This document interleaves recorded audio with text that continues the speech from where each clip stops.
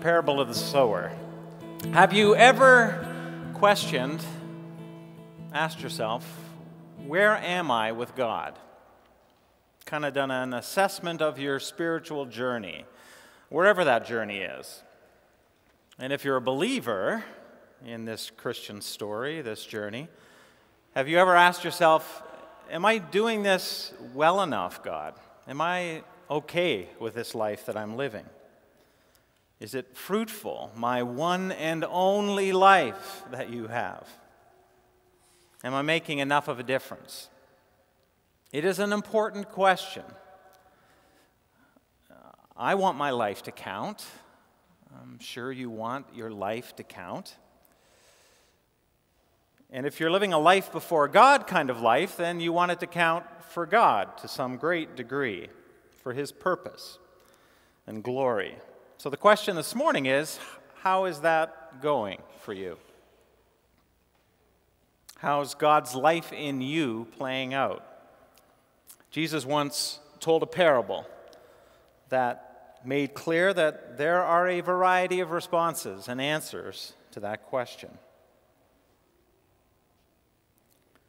He said, "What do you make of this? A farmer planted seed, and as he scattered the seed, some of it fell on the road, and birds ate it. Some fell in the gravel. It sprouted quickly, but didn't put down roots, so when the sun came up, it withered just as quickly. Some fell in the weeds. As it came up, it was strangled by the weeds. And some fell on good earth and produced a harvest beyond his wildest dreams." Are you listening to this? Really listening? What do you make of that little story of Jesus? After he told that story, his disciples who were with him came up to him and asked him, "Why do you tell stories like that?" And Jesus responded this way. He replied, "You've been given insight into God's kingdom. You know how it works. Not everyone has this gift, this insight. It hasn't been given to them. Whenever someone has a ready heart for this, the insights and understandings flow freely. But if there's no readiness, any trace of receptivity soon disappears. That's why I tell stories," he said, "to create readiness, to nudge the people toward receptive insight. In their present state, they can stare till doomsday and not see it, listen till they're blue in the face and not get it. I don't want Isaiah's forecast, the prophet, to be repeated over again." And then he quotes the forecast. "Your ears are open, but you don't hear a thing. Your eyes are awake, but you don't see a thing. The people are blockheads. They stick their fingers in their ears so they won't have to listen. They screw their eyes shut so they won't have to look, so they won't have to deal with me, God, face to face, and let me heal them." And then Jesus turns to his disciples and says, "But you have God-blessed eyes, eyes that see, and God-blessed ears, ears that hear. A lot of people, prophets and humble believers among them, would have given anything to see what you're seeing, to hear what you're hearing, but they never had the chance." So reading those words this week, I had to ask myself, am I a blockhead or am I God-blessed? Do my eyes see, or am I these blind fools that the prophet points to? Do I hear you, God? Do I really get what life before God, what your kingdom is all about? Am I receptive to the truth in this, even this little parable that you spoke? Am I receptive to your truth in all of the parables that you're speaking in my life every day? Is this story nudging me into a place where I really know who you are and what your kingdom is all about? Now, this is one of a very few number of Jesus' parables that he actually explains the meaning of, too.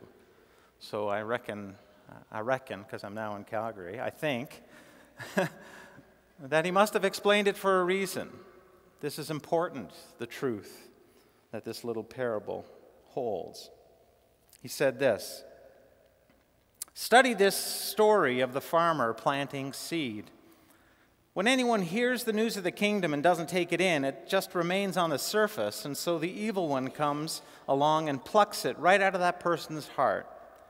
This is the seed the farmer scatters on the road. The seed cast in gravel, this is the person who hears and instantly responds with enthusiasm, but there's no soil of character. And so when the emotions wear off and some difficulty arrives, there's nothing to show for it. The seed cast in the weeds is the person who hears the kingdom news, but weeds of worry and illusions about getting more and wanting everything under the sun strangle what was heard, and nothing comes of it. And the seed cast on good earth is the person who hears and takes in the good news, and then produces a harvest beyond his wildest dreams." So, which seed do you want to be this morning? And actually, that's not the right question. The right question is, which soil condition are you? The seed in the story isn't the problem. The seed has all it needs. The seed is symbolic of God's word, God's truth, spoken by God, authored by God. It's perfect, it's complete, it's genetically whole. It has the innate ability to create huge harvests depending on the condition of the soil into which it's planted. Parables nudge us. They till the soil of your life, your being, your psyche. They fertilize your imagination. Somehow through the aha of a parable, God's Spirit enters in. They aerate our souls. He made you to find your reason for being through the growing of His seed in you. But the question is, are you listening? Are you really listening?